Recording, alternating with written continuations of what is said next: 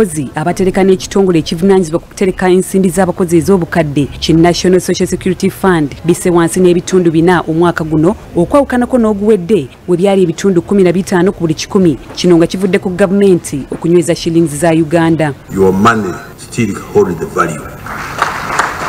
Minisita w'ebyensimbi n'okuteekerateekera eggwanga Matia Kasaija agamba tuwadde nga amagoba gali wansi wogerageranya n'omwaka oguwedde amagoba gano gali waggulu n'ebitundu 6 n'obutundutundu 7 ku buli 100 okusinziira ku nkyukakyuka y'emiwendo gy'ebintu emyaka 10 egiyise.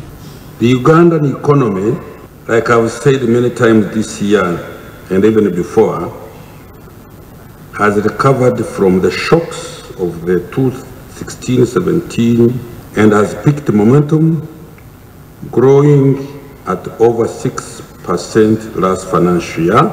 And this year, we are even projecting a better economic growth. Ssentebe wa NSSF Patrick Kaberenge asabye gavumenti okukola ekisoboka okulaba ng'eyamba bannayuganda okufuna ku nsimbi ze batereka singa babeera bafunye ekizibu. We need to review social security and see where we can intervene apart from the end retirement thing.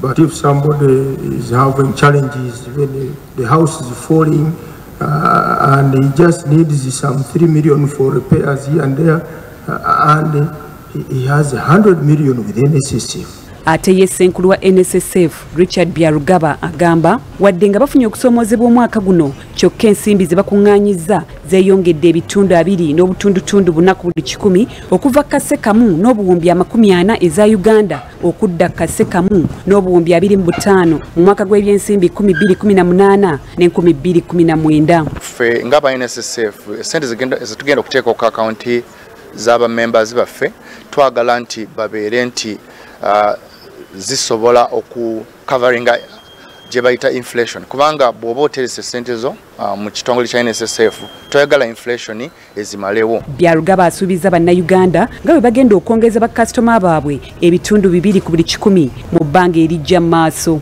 Helena Nkwanga, BBS Telefina, ageesigika.